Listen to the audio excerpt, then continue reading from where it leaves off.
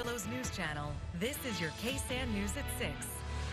In our final Permian Basin honor flight story, we'll meet a veteran who left San Angelo longing for healing and comfort in return from D.C. with exactly what he was looking for. Let's watch.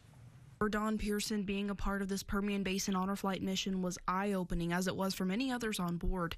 He served in the Navy from 1962 to 1966. He said that his whole family was Navy, and he only ever knew about the Navy. It was on this trip he was able to learn more about the other branches of the military and gain a better appreciation for their work and sacrifices. It gave me some knowledge I didn't have before. While in the Navy, Pearson worked as the section leader of an air terminal. Planes going from the United States, for instance, to Vietnam, the SEAL teams, things like that would stop in our terminal.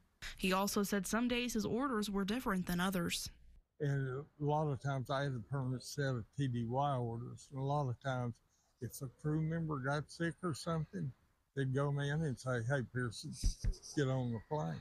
Once on the plane, he said he never knew where they would end up. He certainly never thought that one day getting on that plane he would end up in Vietnam. He said seeing the Vietnam Wall and the other memorials reminded him of a lot of sleepless nights and the heartache of how he was treated returning home from war. It was a group of kids that approached these unsung heroes at the Vietnam Wall that changed Don Pearson's life and the other veterans' lives forever. We went to one memorial, and as we went through it, there were, I'd say, probably 200 to 300 school children all going, "Thank you for your service," waving. A lot of us didn't get that when we came home. See 200 and 300 little kids all standing there waiting, wanting to touch you, wanting to shake your hand. Yeah, that's pretty tear-jerking.